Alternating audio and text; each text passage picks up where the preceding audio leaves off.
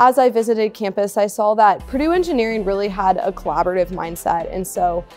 the students, even though it was a very competitive engineering school, they weren't necessarily competing with each other. They were working with each other to kind of achieve that same success of graduating from Purdue. I came for one of those Purdue for Me days where you get to learn about the engineering school before you have, officially accepted Purdue or before you have officially decided to become a Purdue student. So I came on the tour and I was able to understand